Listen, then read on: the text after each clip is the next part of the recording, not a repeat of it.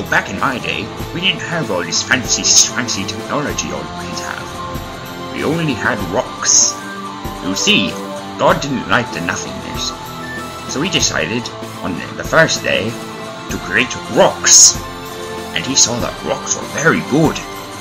So on the second day, he decided to make more rocks.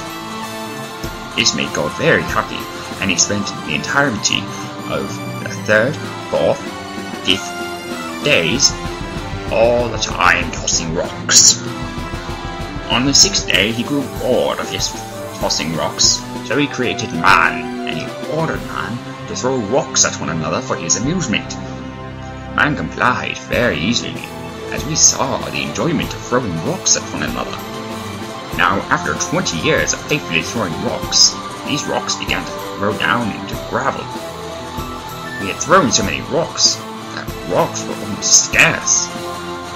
It took us a full year to realize that throwing gravel could hit multiple targets, but it wasn't as effective as throwing rocks at each other. So we decided to throw both at each other.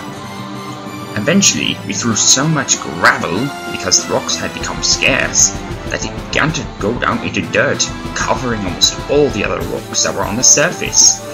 We began to rely solely on gravel to throw at each other. We figured they were just as good as rocks, just smaller. Eventually, though, there was so much dirt that we could hardly find gravel or rocks. That is when the rocks that had underneath the dirt sprung up as small trees, about 2 feet tall. Because of the scarcity of rock, the world leaders held a conference. From there, the Greek pharaoh, Abraham Lincoln, suggested that we all throw the small trees at one another. The world leaders unanimously agreed, for we could see that they were much easier to find.